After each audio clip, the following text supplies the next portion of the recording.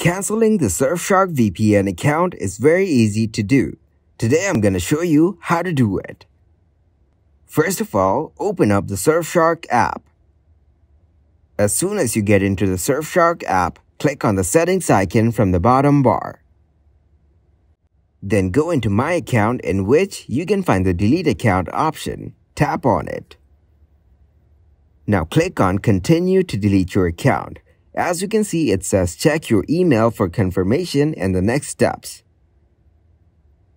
Let's go and open up Gmail and tap to open Surfshark Mail.